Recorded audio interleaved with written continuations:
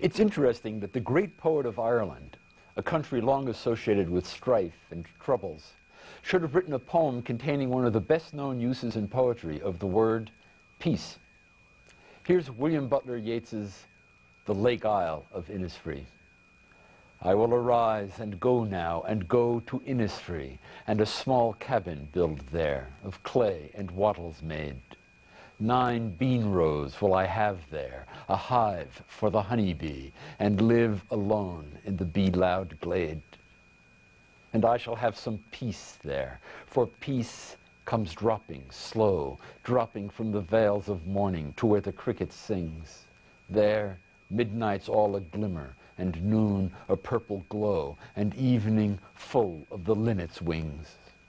I will arise and go now, for always night and day I hear lake water lapping with low sounds by the shore. While I stand on the roadway or on the pavements gray, I hear it in the deep heart's core.